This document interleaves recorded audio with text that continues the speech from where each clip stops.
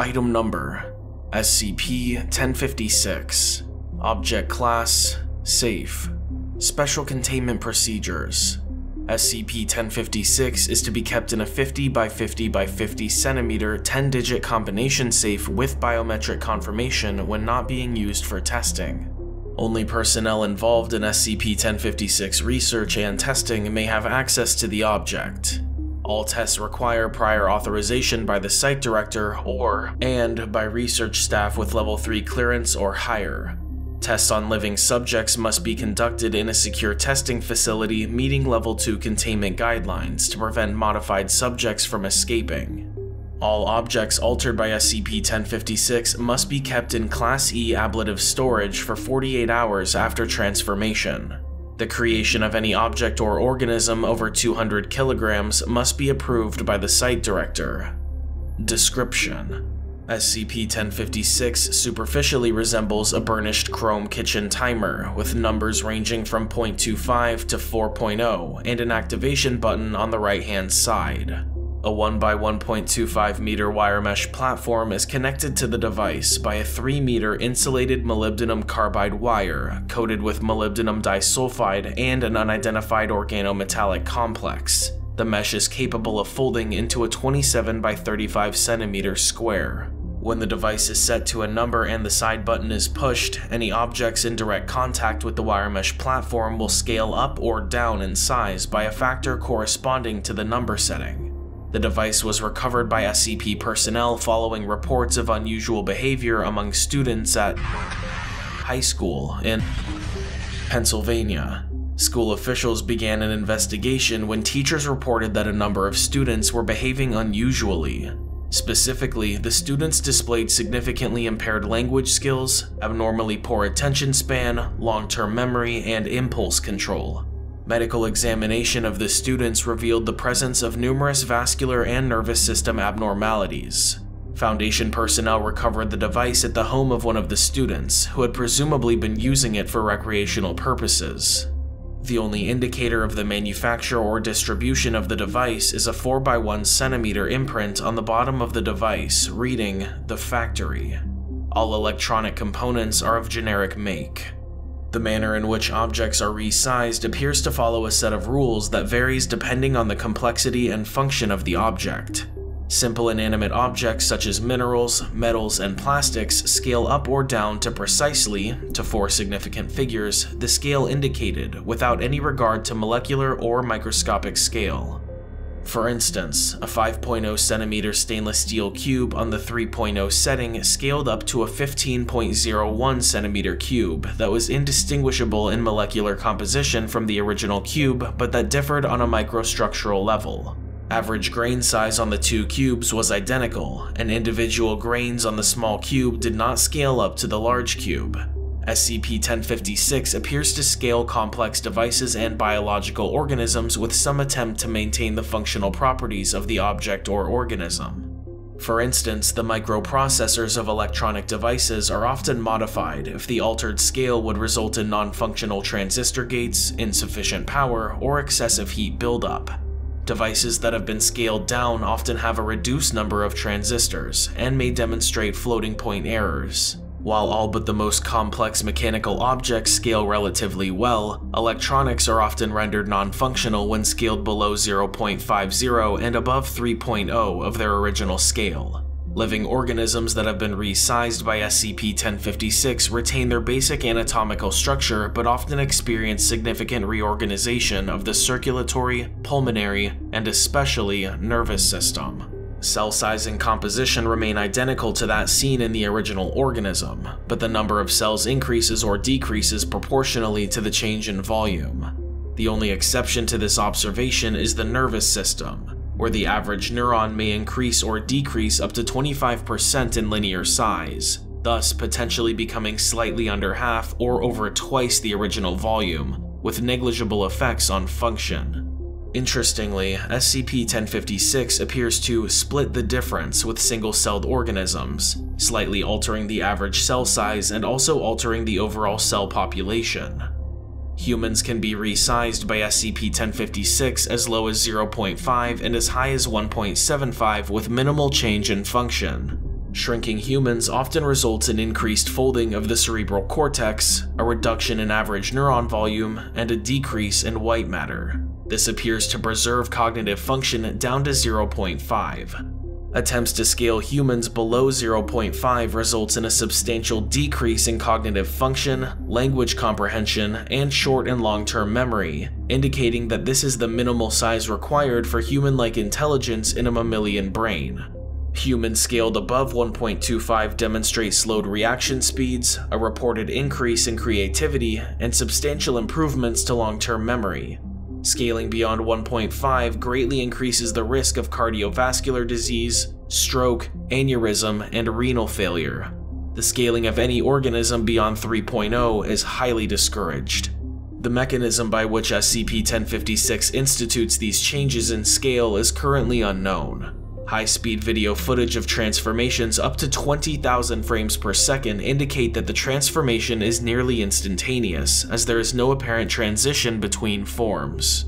Interestingly, there are no apparent effects of atmospheric displacement, even when the volume created or destroyed is very large. In a minority, roughly 8%, of cases, an object altered by the device experiences a material instability and begins to undergo atomic decay within 36 hours of alteration. Living organisms and other objects with relatively low metal content have a considerably lower, roughly 3%, chance of undergoing decay. This decay produces significant heat and energy, approximately 150 gigajoules per kilogram, around 6 orders of magnitude less than typical matter-antimatter decay, but sufficiently high to render frequent or high-mass transformations inadvisable. Experiment Log, SCP-1056. Experiment SCP-1056-1. Object: TI-30XA Scientific Calculator. Setting: 0.75, 1.33. Result: Functional 0.75 scale calculator. The calculator was successfully returned to a 1.0 scale using the 1.33 setting. Repeated transformations between the two settings does not appear to alter the basic function, appearance, or internal composition of the calculator. Experiment SCP-1056-2. Object: TI-30XA Scientific Calculator. Setting: 0.25, 4.0. Result: Non-functional 0.25 scale calculator. The power button of the calculator turns it on, but it is incapable of performing accurate calculations. Most calculations result in either incorrect results or an error signal. Return of the calculator to normal scale using the 4.0 setting did not return function to the device. Internal analysis indicates loss of fine details, including transistor number and LCD resolution in the device. Experiment SCP-1056-3. Object: 1 kilogram bar of 22 karat gold bullion. Setting: 4.0. Result: 64 kilogram of 21 karat gold bullion with minor molybdenum impurities. Experiment SCP-1056-4. Object: 35 1 ounce or 28.35 gram Silver Eagle bullion coins. Setting: 2.0. Result: 99 bullion coins weighing 80.18 grams apiece. The increase in total mass seems to be evenly split between increasing the average size of the coins and increasing the total number of coins. 40.25 hours after the transformation, the coins began to emit electromagnetic radiation, eventually emitting high levels of heat and ionizing radiation. The mass of silver was stored in the high explosives test chamber at Site 40 until the silver had completely dispersed 20 hours later. This resulted in extensive damage to the test chamber and the treatment of 4 researchers for radiation poisoning.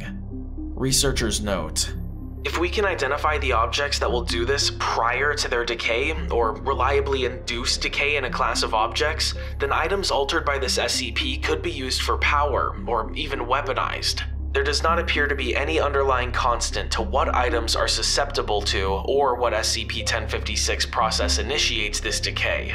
Dr. Bimston. Experiment SCP-1056-5. Object: Human subject. D3202, a 52-year-old male, 175 centimeters tall and weighing 90.3 kilograms. Setting: 2.0.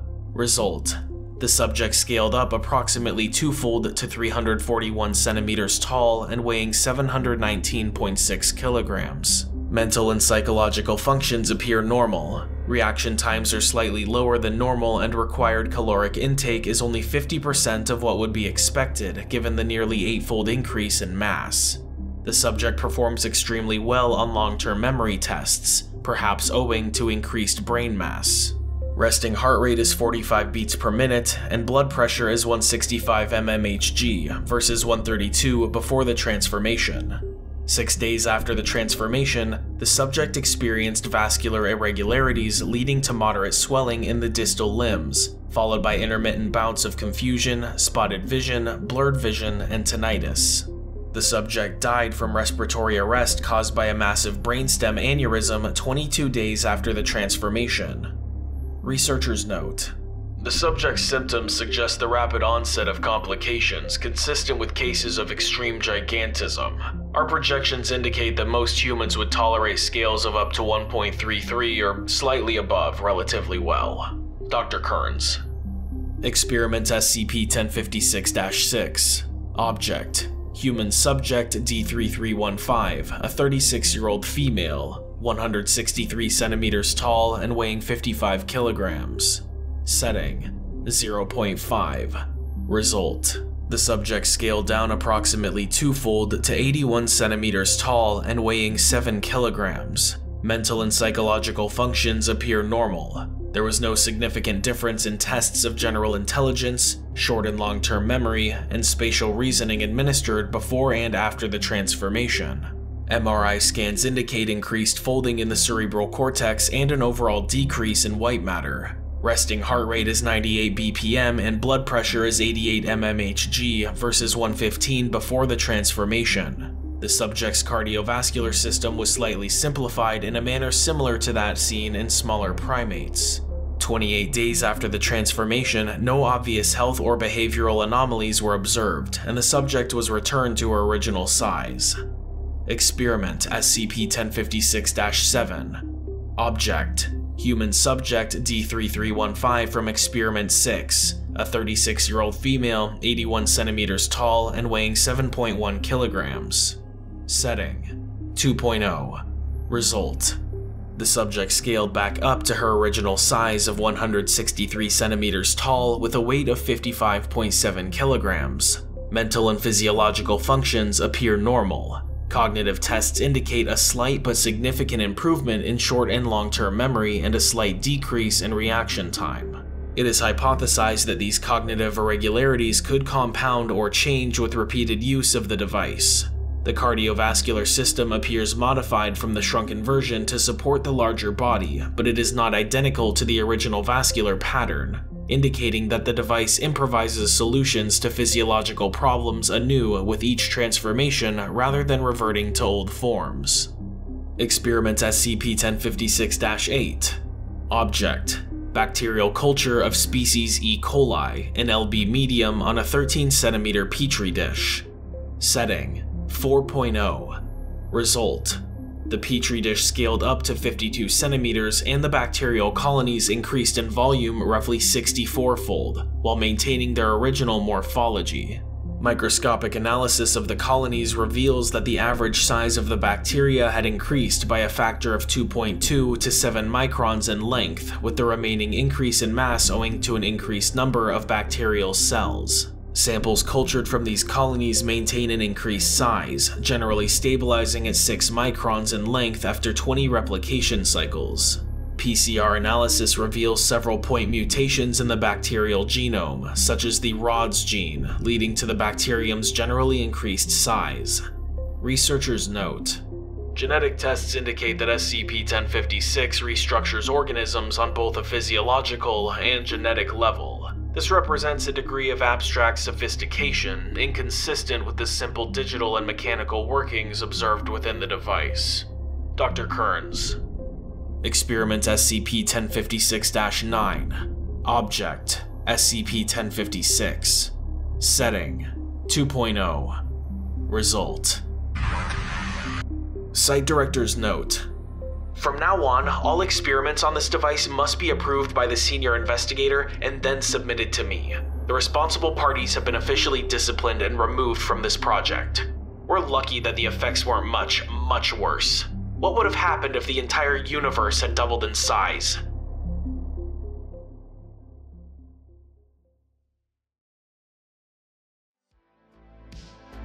Thank you guys so much for watching, and a huge thank you to all of my patrons on Patreon. Special shout out to my level 4 patrons, Lesby Friends, Alexis Zagreat, Scrubversive, and Everborn. And a huge thank you to my level 5 patron, Doomsday LLC, Prince and Design. If you would like to see your name at the end of my videos, see my videos early, and get some other cool perks, head on over to patreon.com/Dr. Maxwell, link in the description.